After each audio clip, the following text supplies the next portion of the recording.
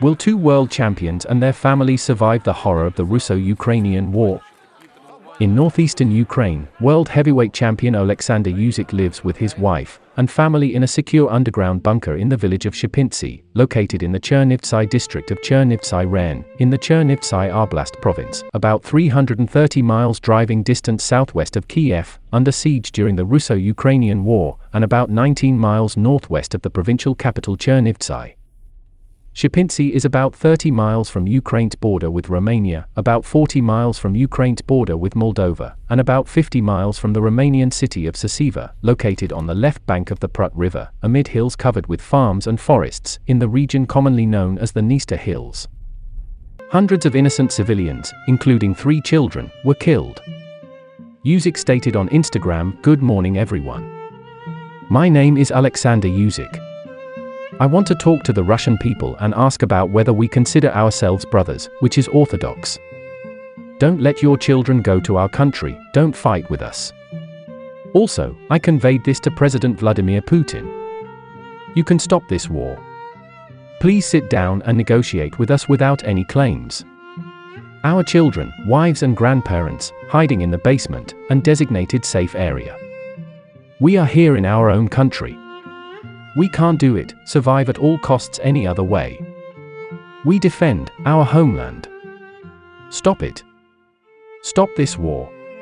As the military and civilian casualty toll continues, with former world heavyweight champions Vitali and Wladimir Klitschko fighting for their lives on the front lines of the Kiev battle zone, Yaroslav Dynamo Amosov fought for the Bellator welterweight world championship against then world champion Douglas Lim at the Bellator 260 on June 11, 2021. He won the fight by unanimous decision by defeating Lima in all 5 rounds to become the new Bellator welterweight world champion.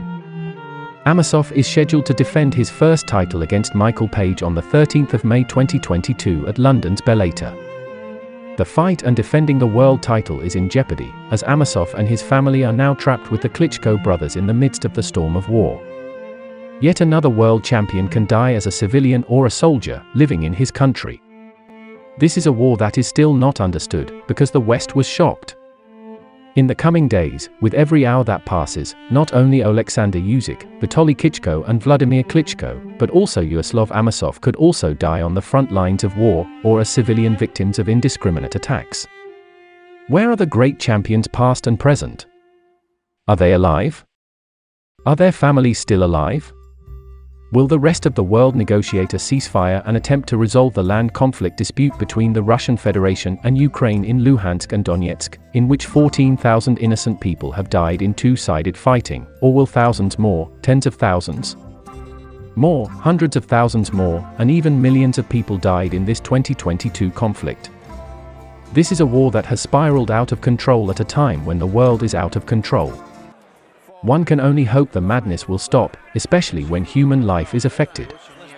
The leading sports figures on the front lines simply highlight how unpredictable the situation is, and wonder how many lives will be lost on both sides, and who will live to see tomorrow.